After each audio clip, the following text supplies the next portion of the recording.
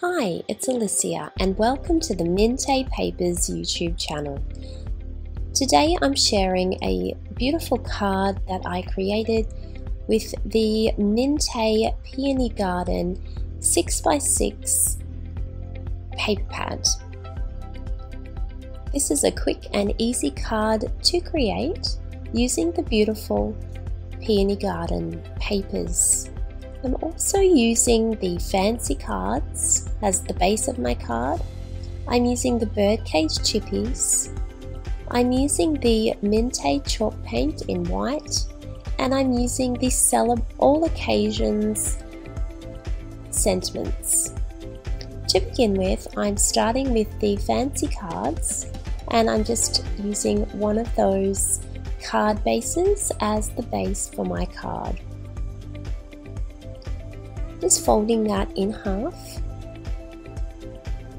and then I'm going through and having a look at the very beautiful 6x6 inch paper pad. I'm choosing this pretty paper here as the background for my card.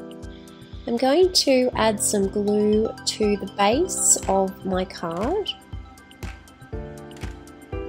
And then I'm going to apply this pretty paper directly onto the card, matching up with the edges. Once that is secure, I'm just going to take my scissors and I'm going to cut around the fancy edge of the bottom of the card. Now I'm choosing another piece of paper from the paper pad, and this time I'm choosing a very soft pink paper that can be written on, so for the inside of the card, so nothing too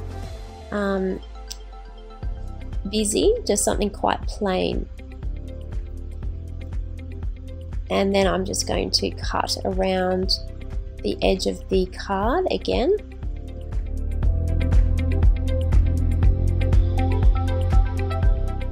Next up, I'm going to take the fussy cut images from the back page of the paper pad, and first of all I'm going to trim around them roughly, and then I will fussy cut them out.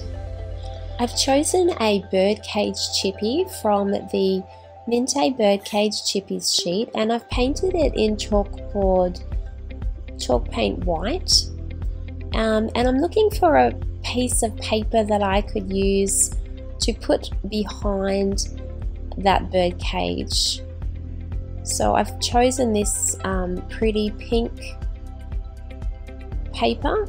I'm just going to trace around the bird cage.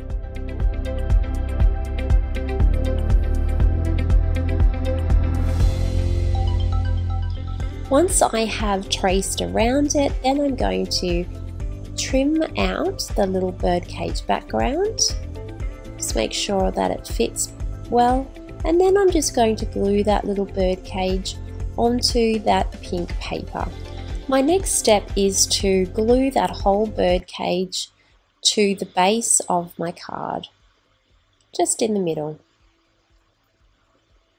I've completed all my fussy cutting, and I cut this little window out of that really pretty paper that we used on the base of our card, and I thought I might as well use that as part of my design. So I'm adding some chipboard pieces to the back of that little window or that little shutter, and then I've glued that onto the right hand side of the card. Then I've added a little bit of cheesecloth, and now I'm going to play around with my fussy cutting pieces and see how I can organize them into a little floral cluster or a cluster of embellishments.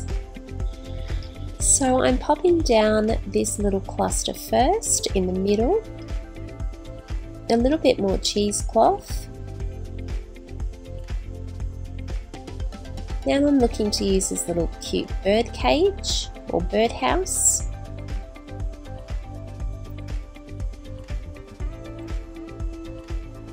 Got a pink flower there that I'm going to use, so I'm gluing that down. And I have some really pretty butterflies that I fussy cut I'm going to use those butterflies, extra little pink peony there, some lace tied up into a bow underneath my flower,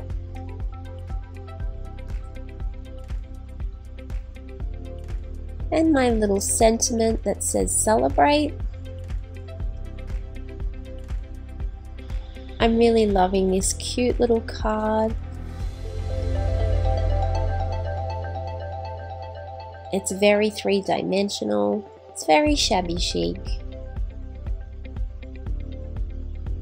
It just needs a little bit of sparkle on the butterflies, so I'm just going to grab some glitter glue, and just pop that onto the butterflies, and a little bit of glitter glue around the edges of the petals of my flower.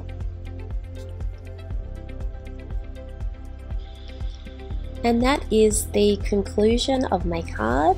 I hope you like it as much as I do.